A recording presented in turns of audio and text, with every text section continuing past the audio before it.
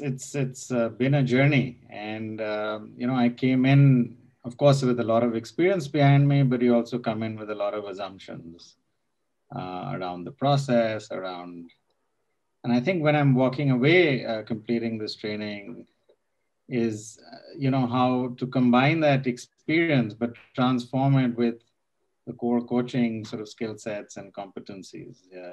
Deep listening, presence, and for the client. And I think one of the biggest things that's really helped is really understanding of just trusting the process and, focusing on the client and just holding a good space, and just being there for the client and trusting the process. So I think I feel very comfortable, but at the same time, it's always a journey of continuous improvement. But I feel much, very comfortable and in quite an interesting space ending up from when we started.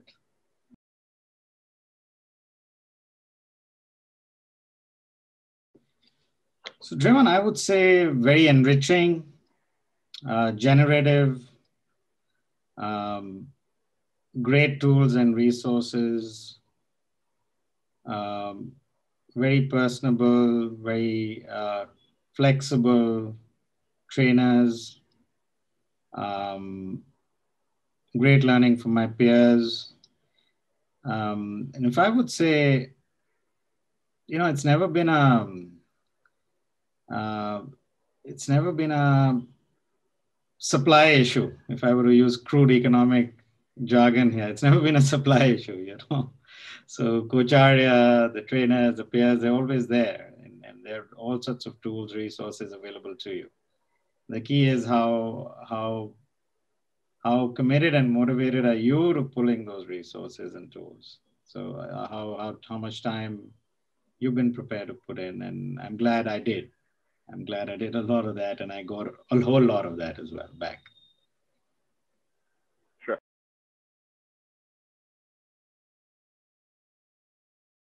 Yeah, that's a good question. I think coming into the ontological course and thinking about it, you're always a little fuzzy, what is ontology? It sounds very sophisticated, it sounds very serious.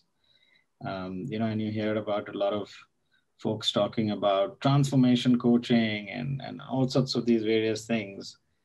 So when the word ontology came, I said, well, what's this about? But I think the more we got into it, and if I were to put it very simply, my biggest learning is we've been so conditioned to, almost actions and a to-do list and some things to do. And I think if I were to sum up my learning of ontology has been, it's in the domain of being and almost that, what's that to-be list? So I think the conversations have been very invigorating, trying to understand, the various concepts as well. Because essentially in anything you're trying to do, and anything, whether it's in your personal, whether it's in your professional spaces, anything you're trying to do, the common denominator in all of that is you. And how are you showing up? And what's your way of being?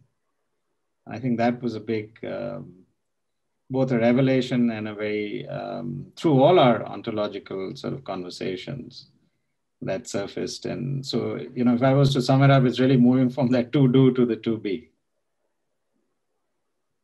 Sure.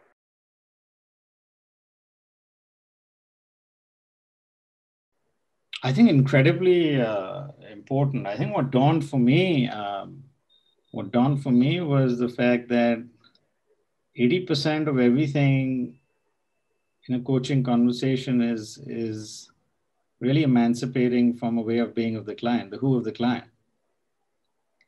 And, trying to go deeper to understand what context are they operating out of, what kind of limitations they may or may not be imposing on themselves.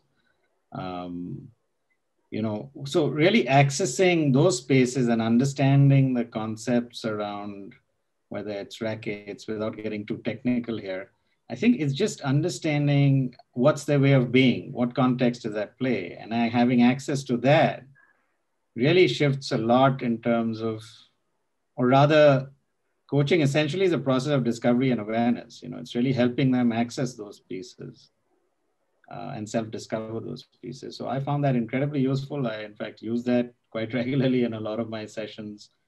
And it's always left, the client with a more expanded view, because essentially coaching is about expansion. You're just expanding the view. So very useful. I really found all those concepts very, very useful.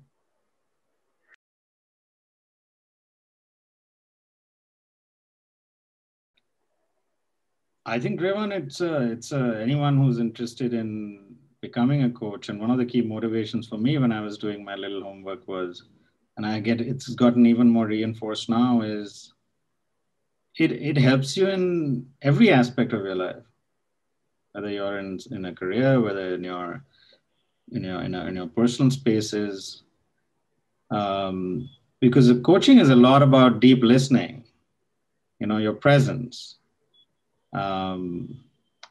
seeing things of how they are, and a lot of empathy, a lot of unconditional positive regard. So a lot of those pieces, I think are very, very important, not just in service of a client, but also that journey of you as a human being.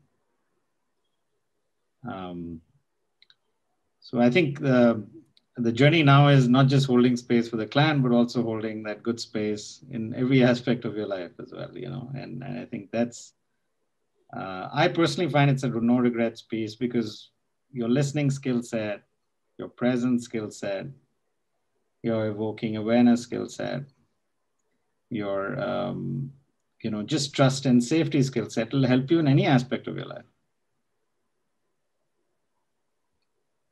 And for me, it's been one of really a space where it's helped me really understand myself better, because if, to hold space for anyone, you got to first hold space for yourself. And I think for me, the most important piece has been a journey in having a very good, deliberate relationship with myself.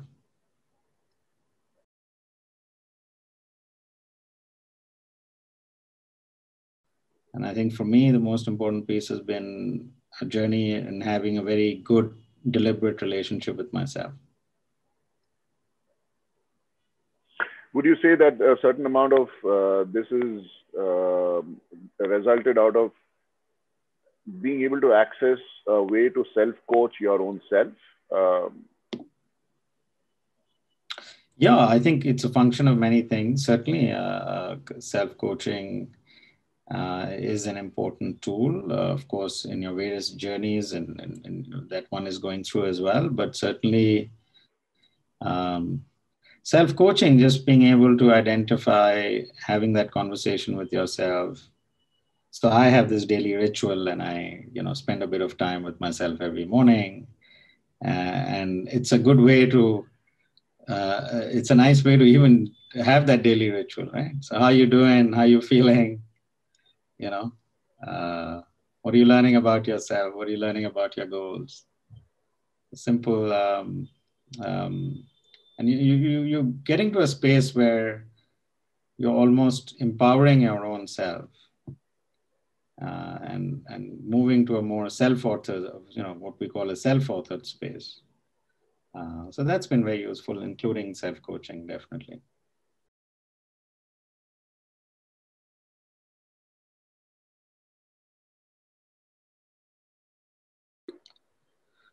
No, sure. As I mentioned, I think the biggest shift and the biggest change is really that relationship with yourself. And I think that, to be honest, is the pivot. I feel the pivot to a lot of what I would like to do in my life. And I think just having that, an honest relationship, but a kind relationship with myself. And I certainly have that more now. And I think the other shift that's really happened for me is to really move from this a very know-it-all sort of a mindset to almost a learn-it-all sort of a mindset. Having that humility, having that humbleness about you as well. So I think that's been a big shift. It's really from that space of know it all that the environment so conditions you to almost learning it all.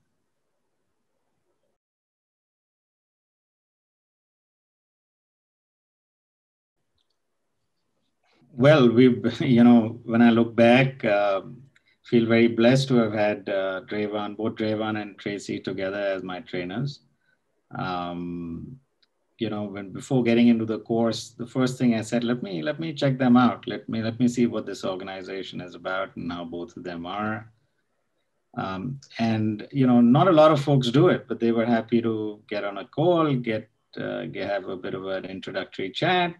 And I said, well, this seems like a good team here.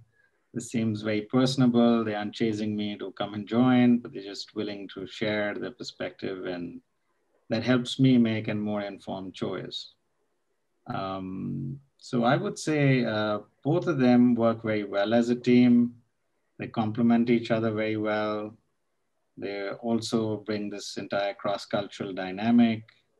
Um, as I touched on earlier, coaching is about expanding your view, expanding and bringing, having trainers from two different parts of the world brings great diversity um, to the cohort, to the group of learners.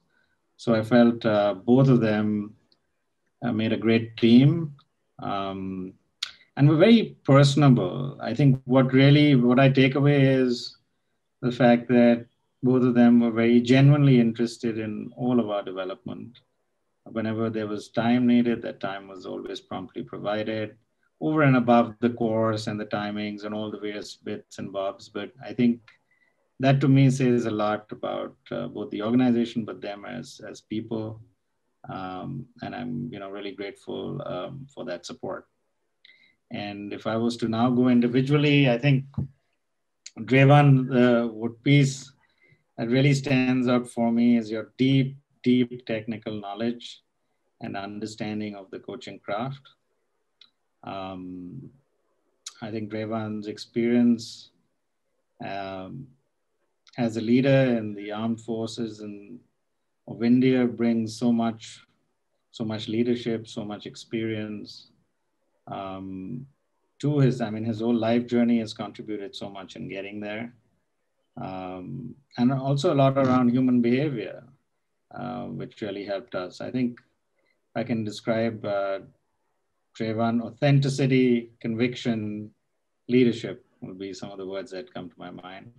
And moving on to Tracy, Tracy brought a lot of that cross-cultural dynamic, multi-continental experience in her own life journey, working across multiple sectors, working across multidisciplinary sectors as well, um, and always providing a different point of view, always being also very vulnerable and generous with her time and almost giving a lot of impromptu demos of what she was experiencing to bring our learning forward. Um, so a deep sense of gratitude to both Drevan and Tracy. Thank you.